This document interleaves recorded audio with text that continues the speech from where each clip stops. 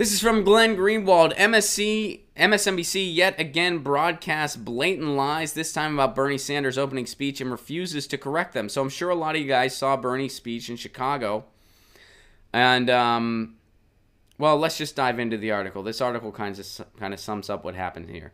MSNBC is a dishonest political operation, not a news outlet. Somebody should just get this tattooed on themselves.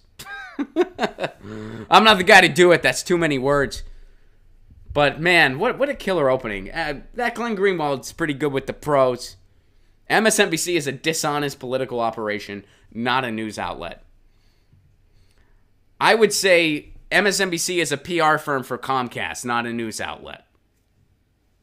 But what Glenn Greenwald said sounds cooler.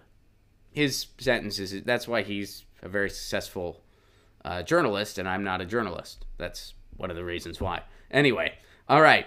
It systematically and deliberately refuses to adopt a defining attribute of a news outlet, a willingness to acknowledge factual errors, correct them, and apologize. There's a lot of other things that they don't do that news outlets should do, but anyway, we could talk about that all day. So the most recent example is as glaring as it is malicious. On Saturday in Brooklyn, Bernie Sanders delivered his first speech.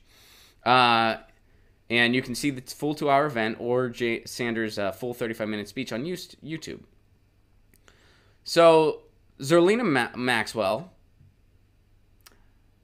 who the host identified as an MSNBC analyst. Now, what the host admitted, but Maxwell herself acknowledged, was that she was a paid official for Hillary Clinton's 2016 campaign. All right? But she acknowledged who she was. So here's what she said. Maxwell was making gestures of approval throughout Sanders' speech and asked what the cause was. Maxwell proceeded to state demonstrable lies about that speech. She said, to be very serious about it, I clocked it. He did not mention race or gender until 23 minutes into the speech. And just for point of comparison, I went back and looked at Elizabeth Warren's opening speech, for example. She mentions race and discrimination in the first paragraph, so that's a big difference. So she was claiming he did not mention race or gender until 23 minutes into the speech. Glenn Greenwald says, that's a total lie.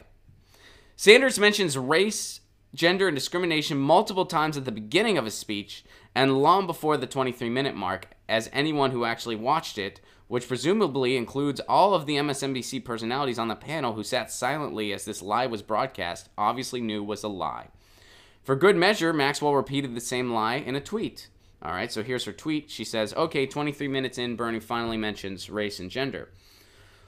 All one needs to do to prove this is an obvious lie is to look at the video of Sanders' speech, which the MSNBC panel had just done.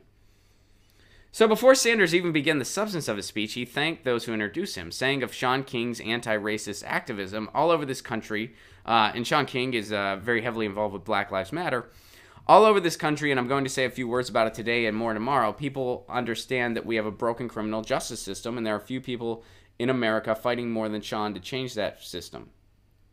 In the very first sentence, Sanders spoke to define his 2020 campaign, which came at the latest at the 5-minute mark, even if one counts all the cheering, chanting, and obligatory acknowledgments that preceded the substance of his speech. Sanders claimed that the core message of his campaign is that the underlying principles of our government will not be racism, sexism, xenophobia, homophobia, and religious bigotry. This campaign is going to end all that. In the very next passage of Sanders' speech, at most 6 minutes into it, the senator vowed that the principles of our government will be based on justice, on economic justice, social justice, racial justice, and environmental justice. Sanders then devoted several minutes to denouncing the inequities, unfairness, and destructive effects of America's criminal justice system and the drug war, contrasting the severe punishment meted out to low-level pot and other small-time offenders to the full-scale protection and even bailout for the Wall Street tycoon who crashed the economy in 2008. So, in other words, in sum, well, let's go to the summary of the article. In sum, Sanders did not just mention race and gender once in his speech before the 23-minute mark, like Maxwell claimed, but he did so repeatedly. It was not only the major theme of the speakers who introduced him, but a primary theme of his own speech from the start, both explicitly rallying against the evils of racism, sexism, xenophobia, homophobia, and religious bigotry, and vowing to usher in social justice and racial justice. but also launching full-scale, vehement attacks on the policies, inequalities in the criminal justice system, and immigration abuses that have as their primary targets racial and religious minorities. So that was just false, what she said. And, you know, I remember I didn't watch the whole thing, but I started it from the beginning, and I started trying to compile it for the Jimmy Dore show, because this was when we were doing our live stream on Saturday. And I remember him saying all these things, and I only watched the first, like, handful of minutes. I want to say I watched it most 10 minutes because we were getting ready to go live on a stream. So all the things Glenn Greenwald mentioned, I remember hearing, and I started this speech from the beginning, and there's no way I watched 23 minutes of the speech. I watched maybe about 10, I think, at most, and that's being generous because I was preparing for the live stream. So I had to just watch a little bit to be prepared to talk about it if it was one of our topics over at the Jimmy Dore show. So Glenn Greenwald is right. He has the video evidence supporting that he's right.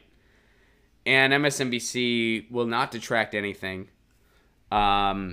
This analyst will face no consequences because when you're towing the establishment line and lying for the status quo, there are no repercussions. If ever there was a lie the other way around that hurt the status quo, they'd correct it.